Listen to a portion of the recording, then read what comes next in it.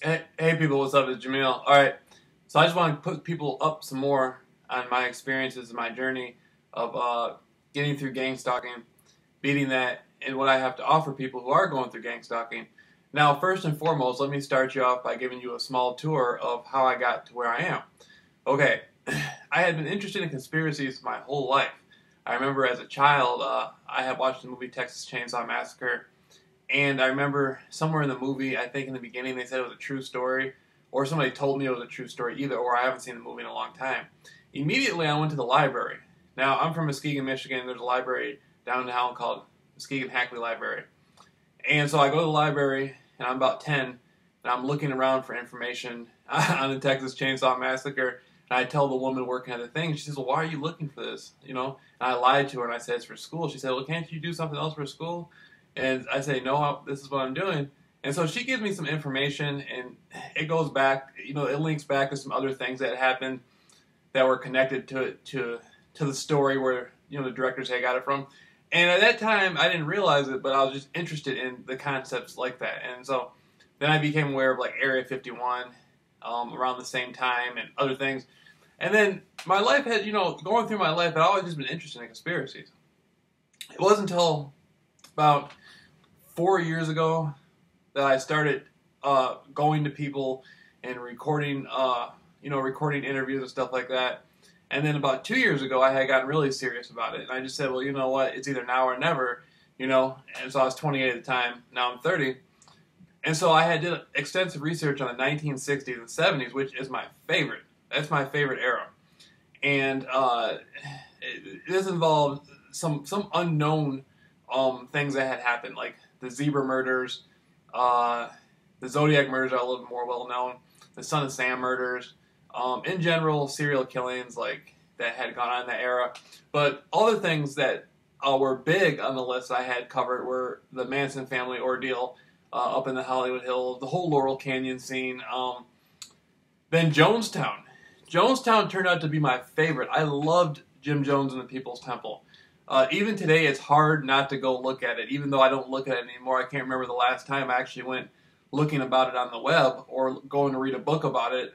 At this point, I'm no longer a conspiracy research. I moved on in my life, and now I'm teaching people about my experience. But I loved it so much, so much. I used to love to just listen to the recordings of Jim Jones and the People's Temple, and it was just fascinating. I wanted to really know what happened. And so I said, well, if I'm ever going to know, I'm going to have to go out and contact people and do things. And so that's what I did. I went out and I did many interviews with many different people. And I used to spend hours and hours and hours and hours and hours. I'm talking about hours.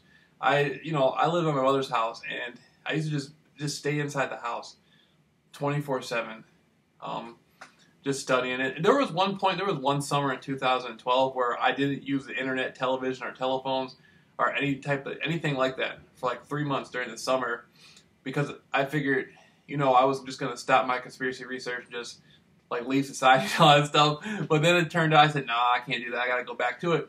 And so so that's where, I continued. But after that, I just stayed just researching. I used to spend, I can't remember how many countless nights I just stayed up looking at all the different blogs about the Manson family, reading books, listening to rare recordings, rare documentaries, just looking for the ultimate truth. And what happened was this. I stumbled across information that was very specific, and then information that was not very specific, and it turned out to be real. And I didn't realize at the time, but these people and these things are connected to something much larger. And so, like with the Manson thing, it just turned into like the world of Hollywood. That's basically what that whole thing was with Manson and that movie star, and he had lived with the Beach Boys. That was all caught up in the realm of Hollywood at that time in the 60s. And my love for Hollywood is the 1930s to the 1960s. I'm not, like, anything past that doesn't really interest me. And so I loved it. I was just like, hell yeah, man, we're gonna discover everything we can. And so then I walked into, see, what you have to remember is these things didn't happen that long ago. 1969 really isn't that long ago. 1978 definitely isn't that long ago. And so the people who were caught up in that era are still around. And this gets into the secret societies. that run everything.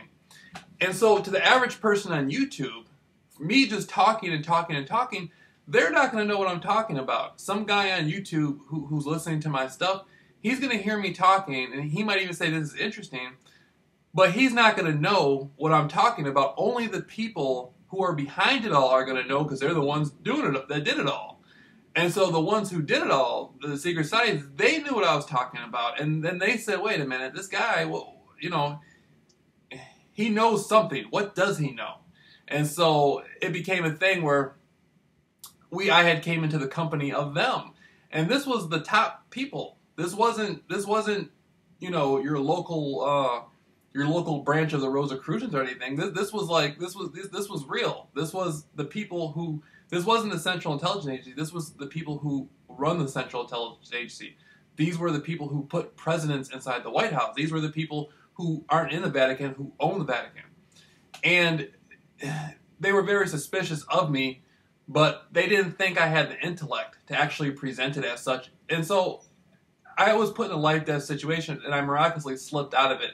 At the last minute, for some reason, they had decided to just let him go. But it was very, very, very close, and I thank them for that to this day, to be honest. But and so getting past that, my life turned into gang stalking for a year.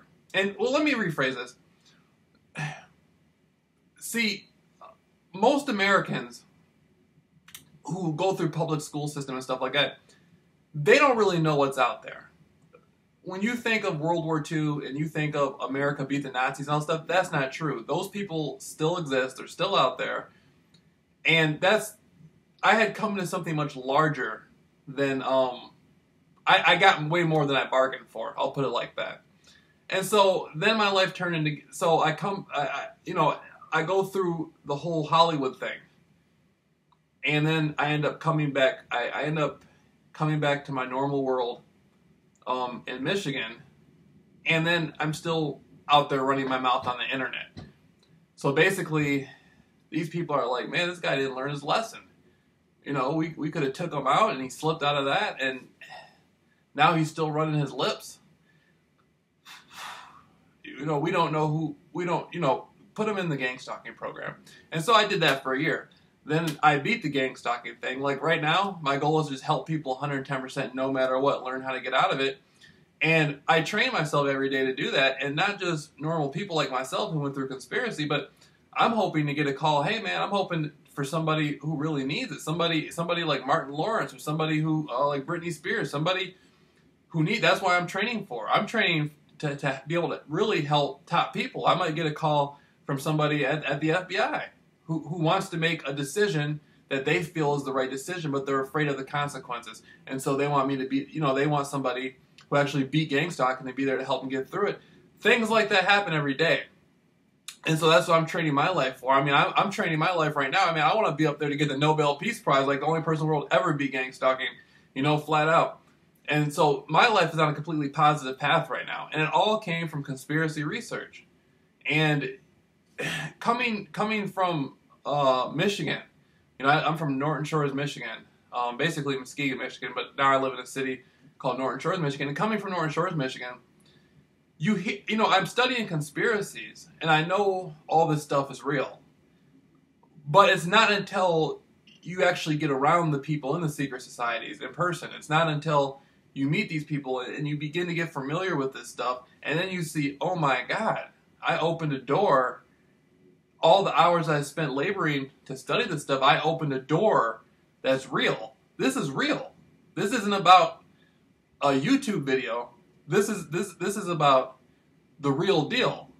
I'm looking around and I'm like, my God, these are the people who run the motion picture industry. These are the people who put the president in the White House. These are the people, these people know who I am. We know each other now. And so my whole life changed. Everything changed. And then after the gang stalking thing, I said, my God, what am I going to do now? And so, as being groomed, in a sense, I've been groomed by these people. These people have groomed me spiritually, psychologically. Like, I talk to God every day. I'm working on my fitness right now. I'm working on my health. I'm working on I'm just out there to help people 24/7, and so I get emails now. Somebody emailed me, and they saw me with this little camera right here, walking around. There's a road right there, Old Grand Haven Road. I walk down the road and I film and talk to people and stuff like that. Sometimes I haven't done it, I haven't done it in a while now. But somebody emailed me and said, "Hey, how do I get started doing that? I'm being a gang stalker. I want to do what you did." You just take the camera out and do it. Just go up to people. I just tell them my story. Hey, I did a lot of conspiracy research. I ended up in Hollywood. Got into it with the secret societies and beat a life-death thing. Now I went through a year gang stalking, beat that. Now I'm just telling people my story, how they can do it. It's just a little camera recorder, and that's it. And then somebody else emailed me. They told me they had been in gang stalk since they were a child. That was pretty big to me. You mean it's been happening since you were a child? And so then there's somebody else who emailed me, and so now it's turning into a thing. I said I'm the only person with a beacon. Now people are approaching me like that, like people want help. And so in today's world, people don't just need answers. People need something real. And I'm not just I'm looking to be on the internet. I want it to be somebody calls me. That's what I'm training. I'm not training to be some guy just talking about stuff. I want to be able to go to a corporation and be able to help the people there who are going through gang stalking. Because it's biggest in the corporate. It's biggest in the corporate world. It's really a form of extortion. Really, it's extreme intimidation and extortion. And I guess they use it on people to get what they want. And so, I'd like to be able to help people. I'd like to be able to help somebody in Congress who's going through it. I'd be able, and I mean, to this day. I went to Phoenix not that long ago, and at the hotel I was at, I had and I'm not misleading anybody. This is for real. I had top Freemasons from London come there and study me in person the whole time I was there. I had real Nazis at the hotel there. Now this is the Best Western. This is one step above a crackhead hotel. These people wanted to be around me in person. The things I had went out and did and the things I had went out and said, I had caused a lot of issues behind the scenes, that stuff I don't even know I'm familiar with. When you're dealing with the most powerful people in the world, they don't like some little guy from some state like Michigan to go and say all this stuff and cause all this trouble. I don't know what, I'm not in these people's lives. I don't know what they have to deal with. I might have caused somebody a lot more trouble than I could ever know. See what I'm saying? And so these people wanted to see, who is, and that was a pretty big deal to me. I'm like, my God, I got it like that. You know what I mean? We got it like that. Started from the bottom, now, you know what I'm saying? And so I was like, oh man, this is cool.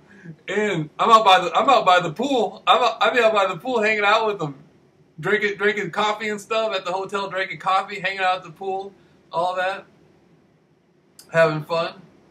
But for people who want to get through gang stalking and beat it, I mean, you can do it. It's all you got to change your experience of it. Stop looking for, everything that happened to me, I'm grateful for. I looked at gang stalking this is it. I just got to go through this. This is all you got. I'm hungry. Give it to me. This is all you got. If I can get through this, if I can spiritually and psychologically get through this, then I beat it, no matter what, 110%.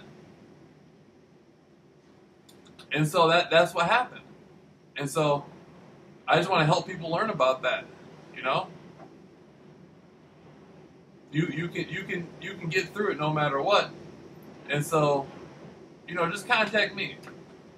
Just contact me, JAMEEL Rawls versus gang stalking at Gmail, and I'll help you get through it no matter what. Damn it, we're in a storm right now, so I'm gonna turn this off in case the power goes out. All right.